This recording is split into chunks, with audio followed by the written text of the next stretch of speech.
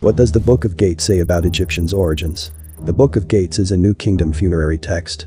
It depicts 4 groups of nations and tells the passage of their souls into the next world. Those depictions are frequently falsified or hidden because they depict Kemites with very dark skin or literally identical to black Africans.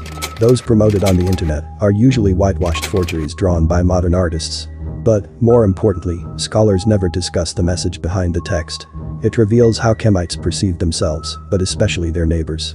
According to the book, the Remetu, or Egyptians, were created by Horus who avenged their souls. The Amu, or Asiatics, were created by Sekhet, who avenged their souls.